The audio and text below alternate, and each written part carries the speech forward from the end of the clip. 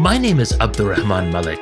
I'm canvassing the world for the most interesting people to hear about their journeys, their work, and what it means to be alive in the world today. And perhaps nobody has captured that experience of being alive better than the 13th century Persian poet and Sufi mystic Jalaluddin Rumi in his poem, The Guest House. This being human is a guest house. Every morning a new arrival. A joy, a depression, a meanness. Some momentary awareness comes as an unexpected visitor. Welcome and entertain them all.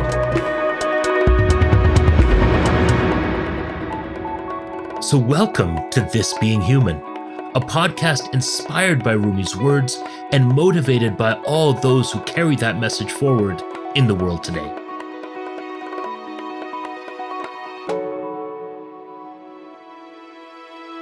Today, visual artist Shahzia Sikander. My experience was always like, oh, you can't do art, as if art was some other kind of thing out there that was going to, corrupt you or was going to disable you, because how could you make a living out of art? So, of course, things have changed a lot, but I still encounter a lot of South Asian younger kids here that still struggle with their families, for getting support to really become artists. At the beginning of the 1990s, there was this one piece of art that changed the course of miniature painting, and it came from a student at Pakistan's National College of the Arts. It played on the tradition of Indo-Persian miniatures, the types of works you'd see in ancient manuscripts. There's the same painstaking attention to detail, colorful figures, and intricate patterns. But this piece was big, 5 feet long, and its subject thoroughly contemporary, a modern Pakistani woman going through daily life around the house. The piece was called The Scroll, and the student was Shahzia Sikander. The scroll won Pakistan's prestigious Haji Sharif Award and was displayed at the country's embassy in Washington, D.C. Today, Shahzia Sikander is widely credited for creating an art movement called neo-miniaturism. Her work has been recognized with the prestigious MacArthur Fellowship, commonly known as the Genius Grant. More than 30 years into her career, Shahzia recently released a children's book about her life called Roots and Wings, and has a major retrospective of her work touring this year. She joined me from New York City, where she now lives. Before we delved into her journey with miniature painting, I wanted to get a sense of just what a miniature is.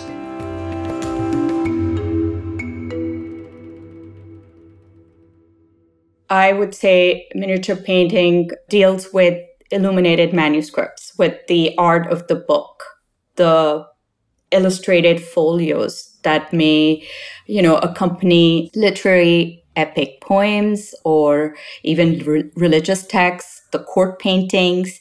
So these paintings, these styles, which the ones that I've studied are, say, the Indian and the Persian styles, that in of themselves have many regional schools. So that sort of broad definition of the visual traditions. So say from Central Asia to South Asia. Some of them are really pretty large too. So they are more than 2-3 feet long as well. And not everything is just a notebook scale page size work either. Shahzia says an important part of the history of miniature painting is a difficult one. Some of the works you might see on display now were quite literally ripped from their original homes and roots to be showcased at Western institutions. And the history of that is very important to understand because, collectors, especially in recent decades, that they continue to cannibalize, to disperse and dismember so much of this painting. And that's often for profit. How I understand it is that if you imagine any of the medieval Western manuscripts, nobody would even imagine ripping them out one by one or their pages. And nobody would even dare to do that. And yet, sort of many of these visual traditions from India, Persia, Turkey, they have been torn apart so many times.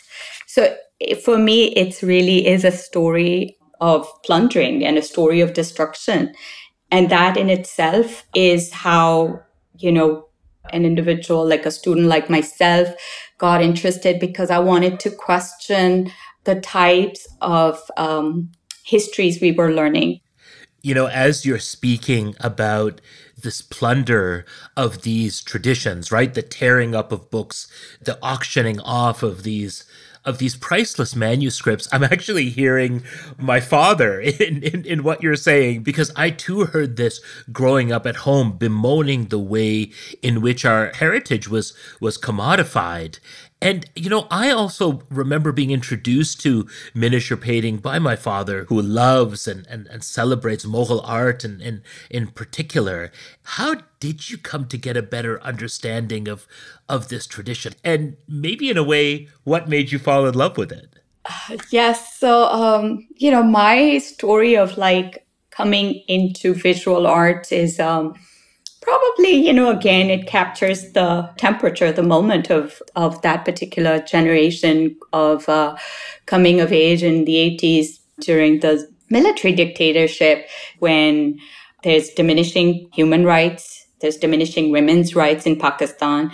At that time, I was encouraged to go into the humanities because I wanted to be socially and politically engaged. I wanted to understand, some of the things that were changing and shifting.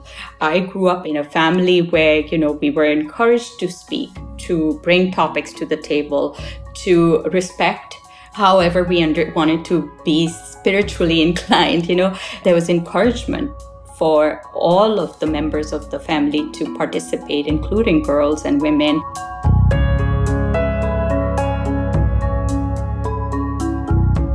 As a child, Shahzia found herself naturally gravitating towards drawing. She ended up going to the National College of Art in Lahore and met a professor, Bashir Ahmed, who nudged her towards the tradition of miniature painting, which wasn't a popular medium at the time. At that time, it was being discouraged because it wasn't progressive. It wasn't avant-garde. It was something that was going to restrict your creative abilities. So I kind of became interested in that dynamic, that what is the sort of twist there and why is it, seen with so much suspicion. And yet, if a foreigner came along, they would be taken right to the department and being shown, oh, here is our tradition. So that's how I kind of became interested. And my interests were, more, I wanted to study that kind of social dimension of it. But I also knew that the only way to really get familiar was to join Bashir Ahmed's class. And that meant really studying it as a studio art. Shahzia wanted to forge a new relationship with the art of miniature painting and to step away from being a traditional artist. Yeah, the experimenting happened fairly soon. Like I kind of intuitively understood that there was a lot of potential. And at the same time, I knew that I had to really go through the rigors of learning the technique because I wasn't really just making large scale, paintings that would refer to the tradition. I was actually going to learn the actual techniques that related to making the miniatures. So that's where I went along and worked with Bashir. And at times, I was often working there for more than 12, 14 hours daily. And Bashir was this very, he's a very dedicated teacher. And he was so dedicated to this tradition that he was always available. He literally lived at that school.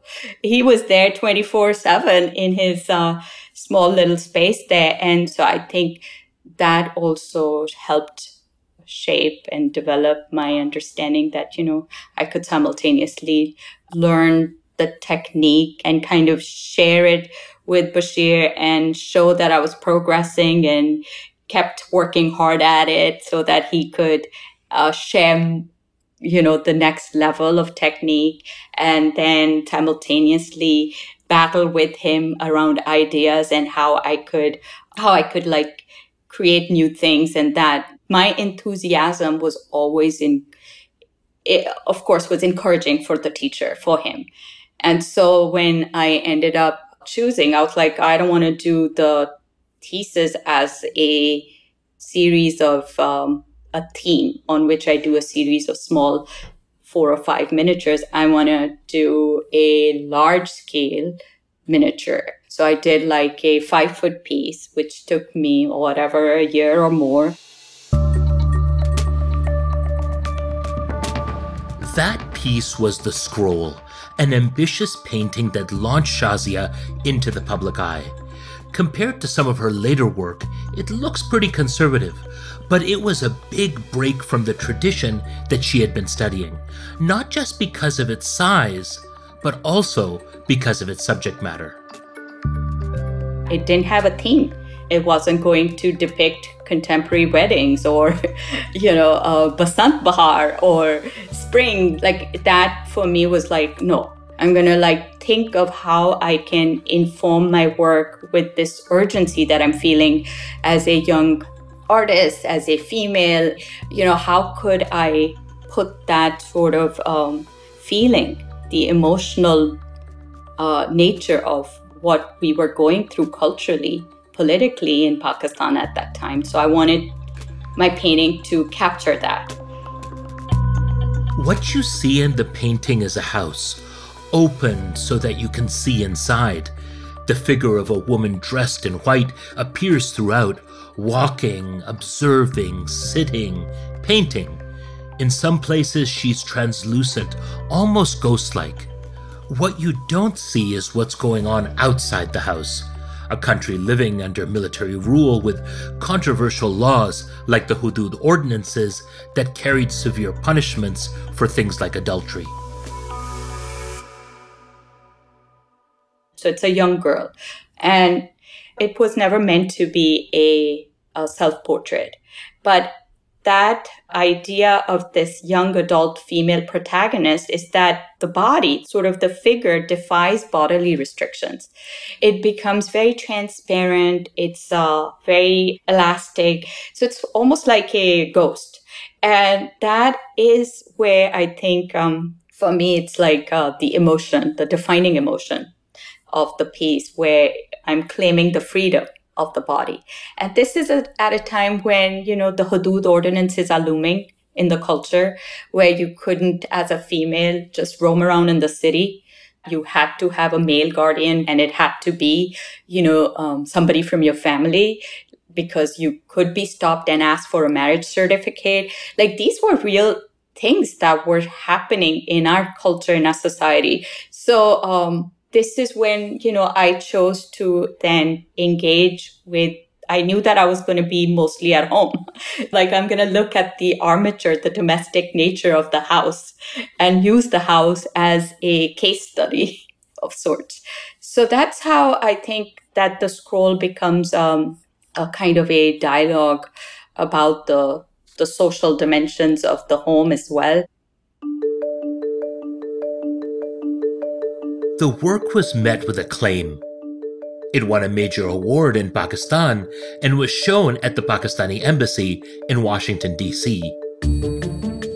Afterwards, Shahzia got into an MFA program at the Rhode Island School of Design. Since then, she spent most of her life in the United States. Shahzia's work continued to evolve over the years, remaining engaged with the miniature tradition, but pushing the boundaries further and further. She started to include more abstraction and patterns. I was always interested in math, in patterns, in kind of breaking things apart and reorganizing them. Her work also became more surreal, incorporating fantastic beasts, monsters, and floating body parts. So there's a series called The Housed, which is basically about the constraints of escaping and imprisoning representation. In there's this cage-like form which has a door. There's like a pink heart that's lurking inside. But I think that painting tapped into my anxiety of being boxed into a stereotype on behalf of a culture or a religion. And though her work has kept a toe in that miniature tradition, some of her pieces are gigantic, like Gopi Contagion, a 2016 project where she projected dark shapes across billboards in New York City's Times Square. The shapes look something like bats or the birds from Alfred Hitchcock's movie, giving me that same feeling, mesmerizing with a slight sense of dread. Projects like these redefined the practice of miniatures, and in 2006, her contributions were recognized by the MacArthur Fellowship, commonly known as the Genius Grant. It's a large cash prize with no strings attached, given to people who have shown extraordinary originality in creative pursuits, as well as a high degree of self-direction.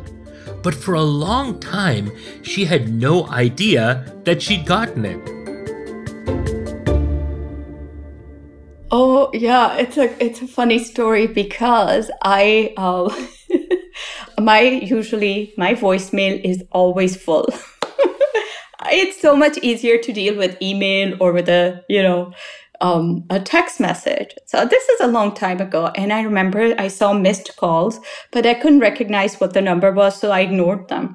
And then I was told that I was one of the hardest person to get a hold of. It took them 3 weeks to tell me that I had won the MacArthur. After living for so long in the United States, doing this work that bridges worlds, East and West, old and new, big and small, I wondered how Shahzia saw her place in the art world. Now I see myself as all of it. What can I say, right? All of these categories are part and parcel of me in this moment in time. So, especially right now, I think as an Asian American, I am re-engaging and trying to understand, okay, given what's unfolding in the US right now, what does it mean to be an Asian American? And, that is a very large, broad category in which so many different identities and representations and histories of Asia have to coexist of sorts, right? I also think of definitely the Muslim American identity as well as the Pakistani American identity, the South Asian, the diasporic, all of it, because all of those have over these last 20, 30 years been applied in different ways onto me, if not by me, by others. So, so the more categories, the merrier, I guess. That's what I'm trying to say.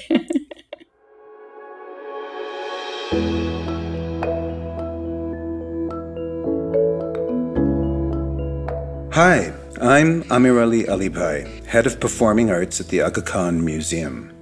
From Qawwali to Iranian classical music, and from Arab jazz to flamenco, there is something for everyone at our Museum Without Walls. Our live arts programming is central in our mission to connect cultures and people through the arts. Discover something new or enjoy a familiar performance.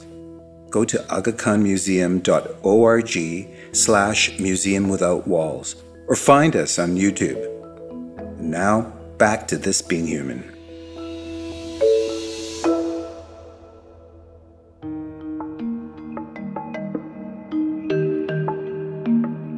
Shahzia has been in the art world for over 30 years now. A major retrospective of her work is wrapping up at the Morgan Library and Museum in New York City. It'll be opening in November at her alma mater, the Rhode Island School of Design. The show is called Extraordinary Realities. But there's another career milestone that shows how influential she's really become. In May, she released a children's book about her life. It's called Roots and Wings: How Shahzia Sikander Became an Artist. That book is for a very young audience. So that was, again, an interesting learning experience, that it looks simple, but it's not that simple to write for a younger audience, right? I was sharing all these different experiences I had as a young child growing up in Lahore, in my grandparents' house, with multiple cousins and uncles and aunts, and very much where we ran around. I kept with my older cousins. We kept pigeons. We slept on those charpais. What do you call them? The jute, right? Yeah, I mean, we all. I mean, when you say charpai, it's like so evocative, right? Because all of our childhoods from the subcontinent are on these basically like. How would you say, like jute mattress frames, right? That we would sleep on. And of course, it would be it would be hot. So in the summer, all our charpais would be outside, and we were very close to my grandmother. So all the cousins are sleeping with the grandmother outside. And at that time, in those times, you could actually see the sky, so you could see stars. Lahore is very polluted now. So explaining that, this idea of the freedom, and this sort of like always looking at the horizon and the stars and the kite flying. I learned how to fly a kite with my grandfather.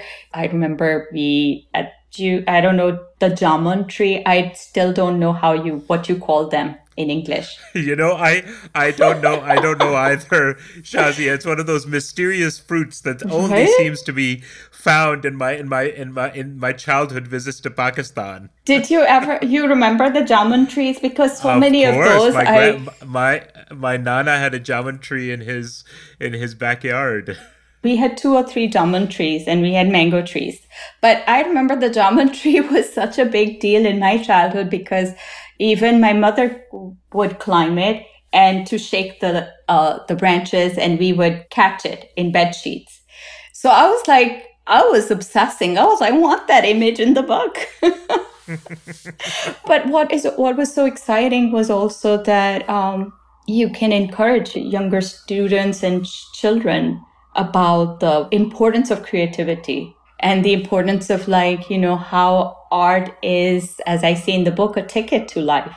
That's a very important kind of lesson to share, I think, in general with the youth, with younger people, because my experience was always like, oh, you can't do art, as if art was some other kind of thing out there that was going to, corrupt you or was going to disable you, because how could you make a living out of art?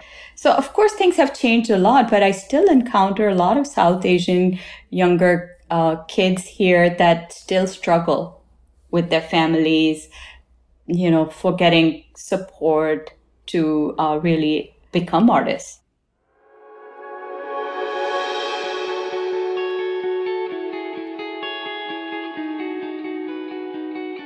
Shahzia Sikander, what does this being human mean to you? In my heart, I think it's anchored to the human strive for truth. And that even the pursuit of that is a very transformative act. And being human is really about transforming yourself and the society.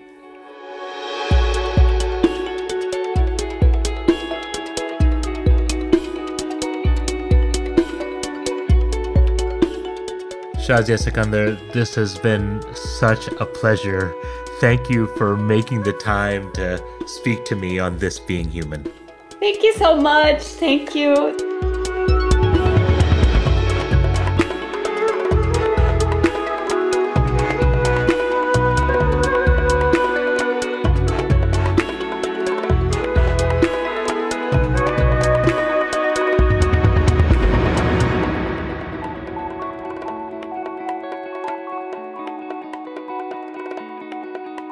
This Being Human is an Antica production.